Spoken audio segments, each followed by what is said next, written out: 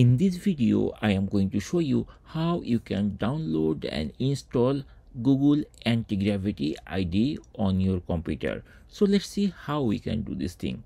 I'm going to show you this tutorial for Mac computer, but if you are interested for Windows computer, it's almost the same. So at first we need to access this Google AntiGravity site. So we can easily go to google.com from any browser. I'm going to use Safari browser, but it's fine if you are using any other browser. And once Google is open, just start typing Google. Once you start typing Google, and then you start typing ANTI. Once you start typing like this, Google will automatically suggest Google AntiGravity. Just use this one, and very shortly it will be open like this type of search page.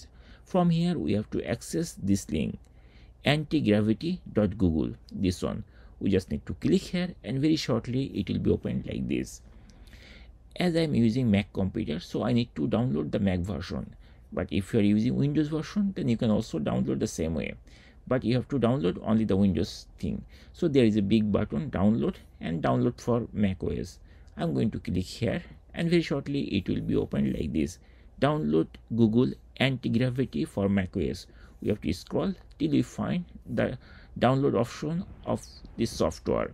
So right now there are 3 versions based on the operating system: Mac OS, Windows, Linux, and for each operating system there is couple of versions of there. So if you are using like Apple Silicon chip, then you have to download this version. Otherwise, if you are using Intel, then you need to download this version. I'm using the Apple Silicon Mac, so I'm going to download this thing. If you are not sure whether you are using Apple Silicon or Intel, you can easily find out that. For that, you just need to click this Apple menu, and then from here you have to click about this Mac. Once you open about this Mac, you will find like this Apple M4. It should be M1, M2, M3, M4 or M5, something like that. So if there is like Apple M, that means you are using Apple Silicon chip. So you just need to download this one. Otherwise, you have to download this version. So I'm going to click this version, and very shortly, as I'm using Safari is asking whether I am sure to download it or not. We have to press the allow so that it will start downloading. And it's not a very big file, it's quite a small file, I will say, like less than 200 megabyte probably. So I'm not sure whether, I think it is downloaded, that's why it's not visible over there. So let's open downloads folder.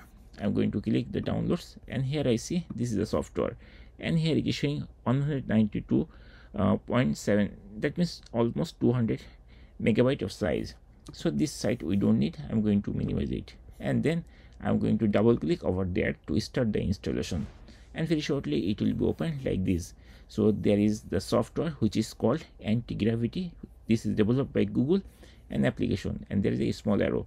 That means we need to drag it and drop it inside here. So I'm going to drag it and drop it inside this application folder, and very shortly it will start the installation. We will see over there, and after the installation it will take almost 700 megabyte of size. And here it is showing we are almost done, like 5 to 10 seconds. So basically within 30 seconds it will be installed. Now we can close this window because we don't need, and we can also delete this file. I'm going to remove it from my Mac because we don't need, we already installed it. Now I'm going to close this window. Now let's open that software, that AntiGravity IDE. I'm going to click this spotlight search, and very shortly it will be opened like this. Now from here we have to type AntiGravity, AntiGravity, and here we see AntiGravity software is there. So we just need to double click over there so that it will be open like this way. And at the beginning, when we will try to open this software on our Mac, it will give us this type of warning: AntiGravity is an app downloaded from the internet. Are you sure you want to open it? We have to press open. By clicking this button, we will able to open, and this is for the first time. It will give you this type of information, otherwise it will not give. I'm going to press the open button, and very shortly the software will be loaded. But before loading completely, it will ask you a couple of things, like it is telling us welcome to AntiGravity, let's get you set up. So we have to press the next, and then here it is asking choose setup flow. So there are 2 options, one is fresh, another is import from VS Code. I'm going to choose this option, start fresh, and it is asking us to choose the theme. I'm going to choose dark theme, but there are some other themes are there, like Tokyo night, light, and Solaris light. I'm going to choose dark, and then I'm going to press next button, and here it is showing how do you want to use anti-gravity agent. So there are 4 options are there: agent driven development, agent assisted development, review, custom, and some other details are there. I'm going to choose this option, which is recommended. We can choose these options later if we need. Then I'm going to press the next button. Here I didn't change anything. Once I press the next button, it is asking configure your editor.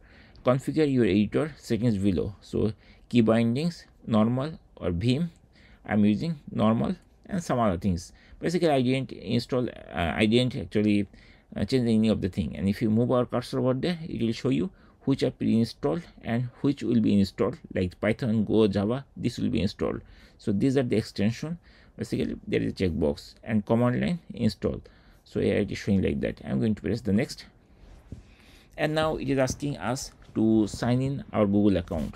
So we must need to sign in, otherwise there is no way we can go forward. If we click next, it is not working. Now we need to click this sign in with Google, this button, to sign in our Google account. Once I click over there, it will bring like this. And now it is asking the email and password for logging my account.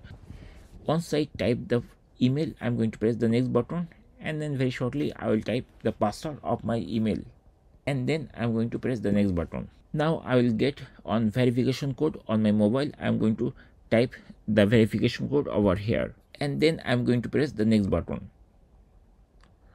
Once I press the next button, it will give us this type of warning.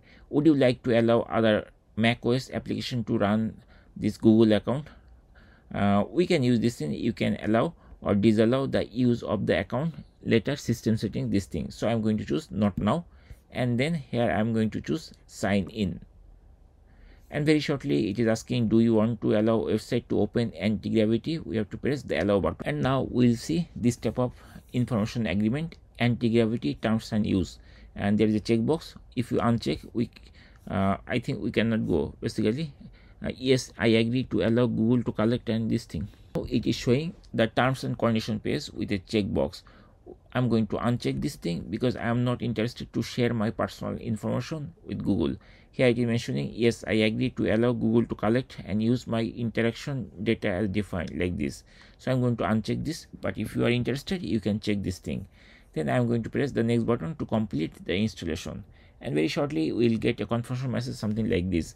AntiGravity will now prompt with OSA script for administrator privilege to install the shell command. We have to press the OK button, and very shortly it is asking us the password of our Mac. So I'm going to type the password of my Mac. Once I type the password, then I'm going to press the OK button, and very shortly we'll see some small changes are going there. Onboarding, installing extension, this may take a minute, and some icons are coming or going, so we have to wait till it finished. Now once everything is finished successfully, then we can open folder, and this is the command prompt. We can type the command. We can also choose the model from here, and right now I'm using this thing, planning or fast. This is the mode of conversation. So there are 2 conversations at the beginning right now, planning and fast. Probably within few days you will see some other changes are coming, and here you can choose one of the model. So right now they have couple of models, like 6 model. So Gemini 3 Pro high, low, Sonnet 4.5, and GPT OSS 120B medium. I think this is the first generation or first time the OpenAI when it released, this is that version. I am not sure why they add this information or added this model. I have no idea. And that's it. In this way we can download and install AntiGravity, and then after that we can create the folder, and then we can use this mode, this thing, to start using this software to develop our own application, or to update our application, or to modify or fix the error of our application.